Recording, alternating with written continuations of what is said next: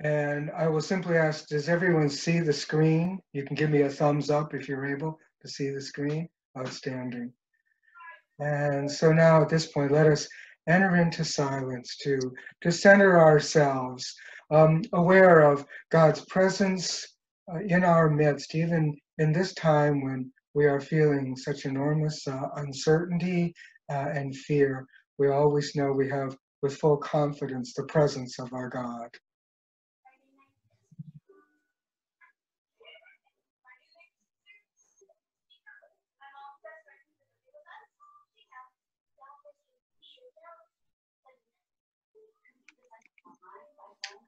O Lord, open our lips, and our mouths shall proclaim your praise.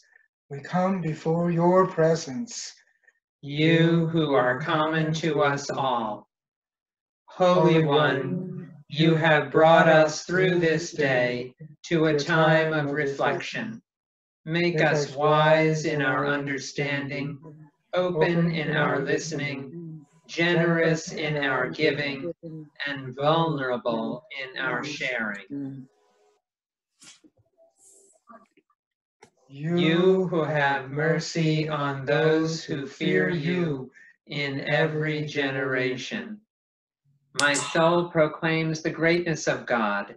My spirit rejoices in God my Savior, for you have looked with favor on your lowly servant. From this day, all generations will call me blessed, for you, the Almighty, have done great things for me, and holy is your name. You have shown the strength of your arm. You have scattered the proud in their conceit. You have cast down the mighty from their thrones, and have lifted up the lowly. You have filled the hungry with good things, and the rich you have sent away empty. You have come to the help of your servant Israel, for you have remembered your promise of mercy. The promise you made to Abraham and to Sarah and their seed forever. You have mercy on those who fear you in every generation. And now I'll invite Ed to be the reader for our gospel passage. And Ed, you'll need to unmute yourself.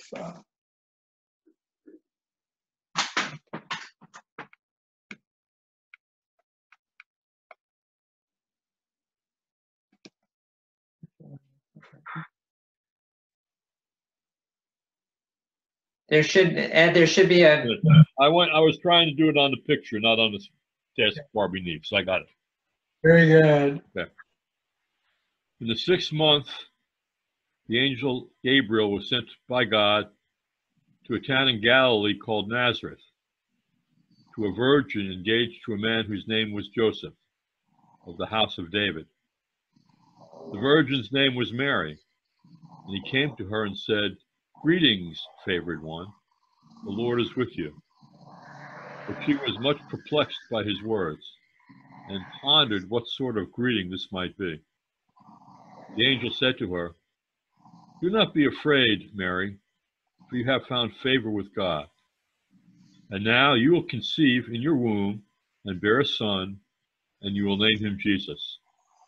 He will be great, and will be called the Son of the Most High. And the Lord God will give to him the throne of his ancestor David. He will reign over the house of Jacob forever, and of his kingdom there will be no end." Mary said to the angel, "How can this be, since I am a virgin?" The angel said to her, "The Holy Spirit will come upon you, and the power of the Most High will overshadow you. Therefore, the child to be born will be holy. He will be called Son of God. And now your relative Elizabeth, in her old age, has also conceived a son, and this is the 6th month for her who was said to be barren. For nothing will be impossible with God." Then Mary said, "Here am I, the servant of the Lord. Let it be with me according to your word." Then the angel departed from her. The word of the Lord. Thanks be to God.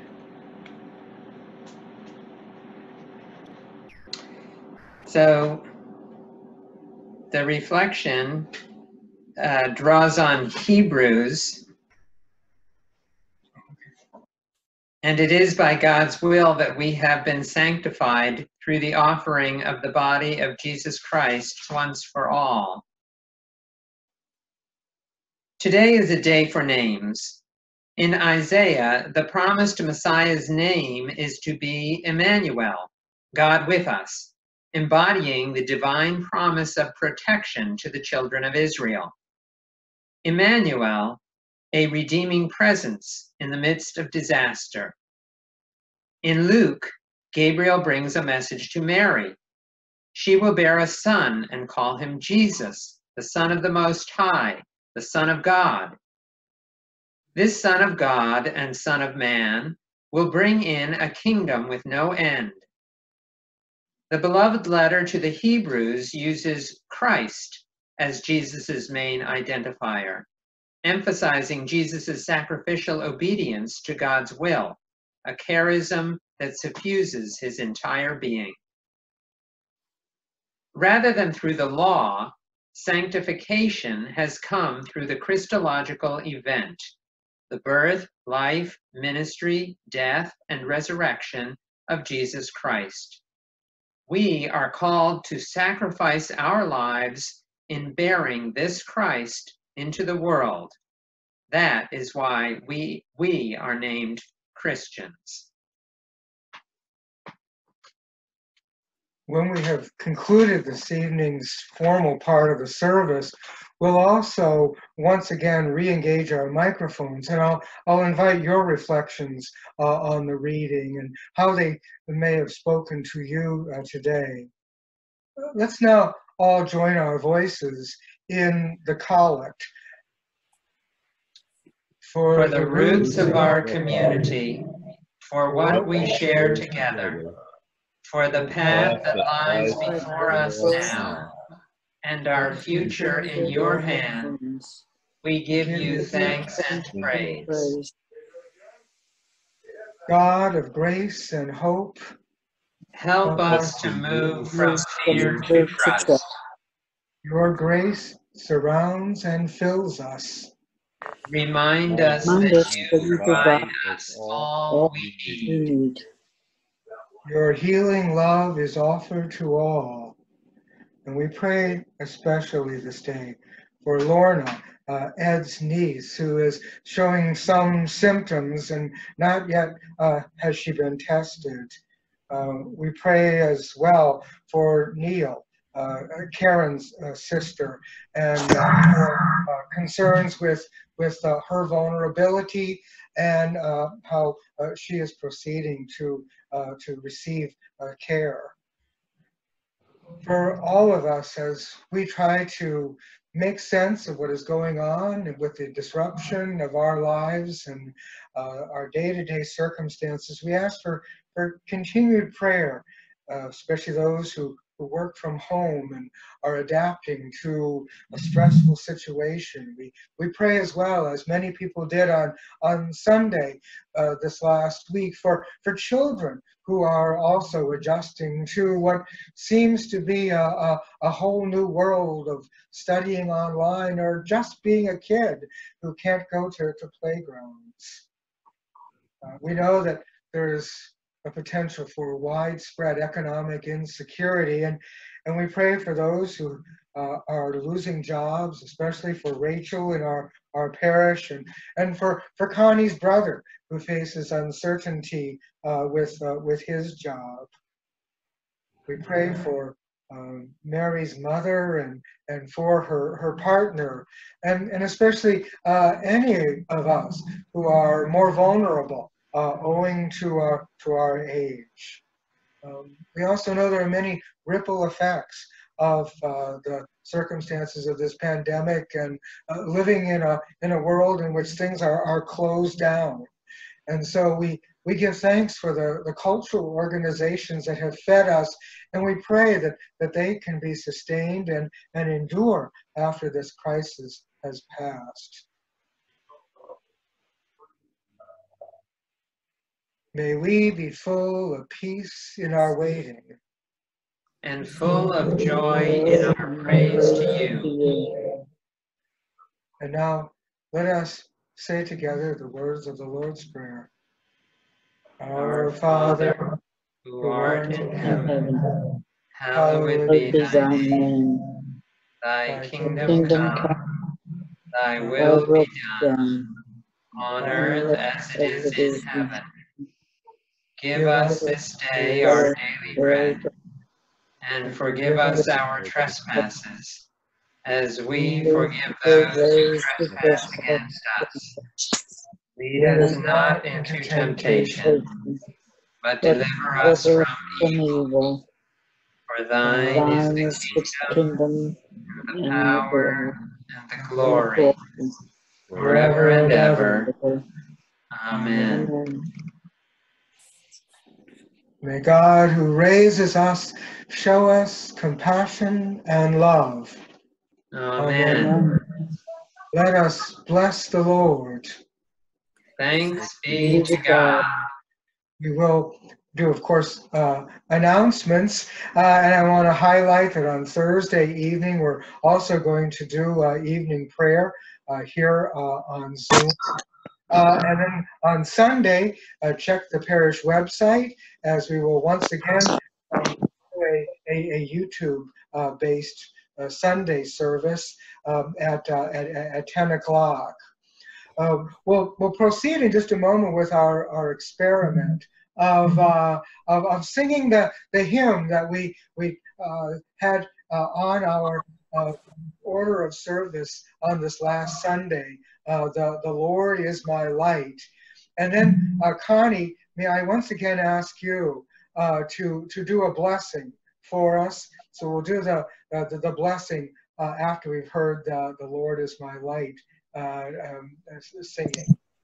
Absolutely, Terry. And if I could make one addition to your schedule, is that there's going to be service of Compline night prayer tomorrow night, Wednesday at 8 o'clock, and moving forth through to other Wednesdays at 8 p.m. that I will be leading. And so I invite people to pull out your prayer book and join in. We'll also have the online Book of Common Prayer available. Excellent. All right, thank you. Also, if there are other folks that have this day by day, we could get other volunteers to read Yes. besides me if you have it available. Are there other announcements for the good of the parish and our wonderful community? Again, we are going to go back to everyone having their microphones on in just a moment. Could we do a porch pickup of the day by day outside the door of the church? Did you hear the question, Connie? I did. And John, can you look at yours and tell me what month it goes through? It goes through April. April. February, March, April. Okay. So You know, another month. I can look and see if we have any left. And if we do, then we can definitely leave one outside for you to pick up if you'd like. I don't know if we do, because let's see, so this is the second month, so we would have put it out a couple months ago, and Yeah, they go fast. yeah, you sort of put out a bunch and then they disappear, we put out the rest, and so, but if we have one, I'd be happy to share it.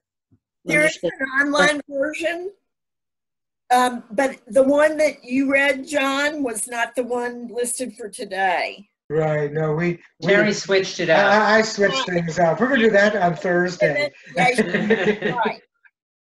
But there is an online version, and it's at prayer.forwardmovement.org. And Michael just put that in the chat, so if you see that function on the bottom of your screen, you can look at the link and get the link directly as well. Excellent. I have to go get my hymn. I'll be right back.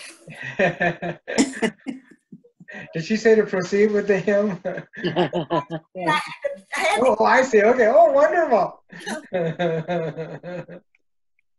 So as we do this hymn, what I want to highlight is that we do some repeats. Notice how we do the first 2 lines, and then we repeat those first 2 lines to where it says the word repeat.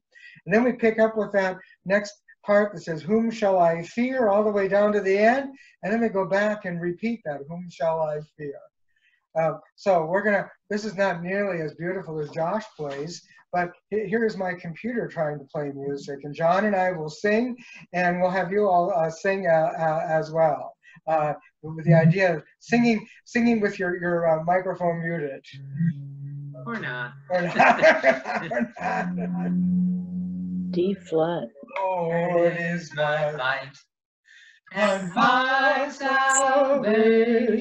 The Lord is my light and my salvation. The Lord is my light and my salvation. Whom shall I fear? The Lord is my light and my salvation. The Lord is my light and my salvation. The Lord is my light and my salvation. Whom shall I fear? Whom shall I fear? Whom shall I fear? The Lord is the strength of my life. Whom shall I fear? In the time of trouble, He shall hide me. Oh, in the time of trouble, He shall hide me. In the time of trouble, He shall hide me. Whom shall I fear? Whom shall I fear? Whom shall I fear?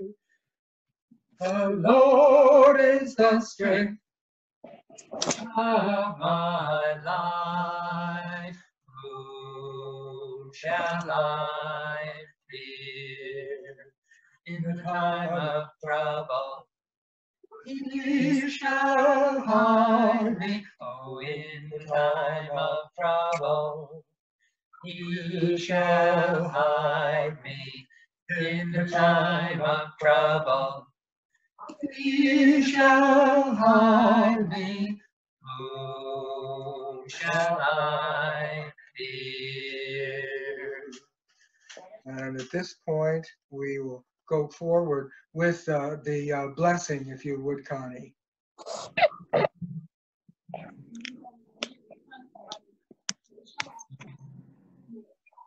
May the peace of God, which passes all understanding, keep your hearts and minds in the knowledge and love of God and of Jesus Christ our Lord. The blessing of God Almighty, God who created us, Christ Jesus who brings us new life, the Holy Spirit who guides and sustains us, be with you now, remain with you always. Amen. Amen. And Amen.